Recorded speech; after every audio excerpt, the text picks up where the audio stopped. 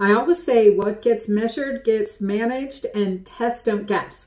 That's why my urine test strips now include not only ketones to check to make sure you're in ketosis, and the important pH to make sure you get that pH 7 or greater, more in the alkaline range, and now checking for uric acid. Research published in 2016 showed how uric acid was an indicator not just for gout, but for all issues of disordered metabolism: hypertension, metabolic syndrome, heart disease, dementia, obesity, weight gain.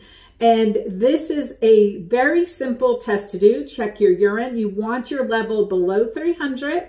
So 100 to 300 is the normal range. We want to keep it on that lower side. When it's over 300 consistently, follow that up with a blood test of uric acid that any doctor can order. You can order it directly yourself. And also listen to my podcast with Dr. David Perlmutter on uric acid, and his book, Drop Acid, is a great resource for you.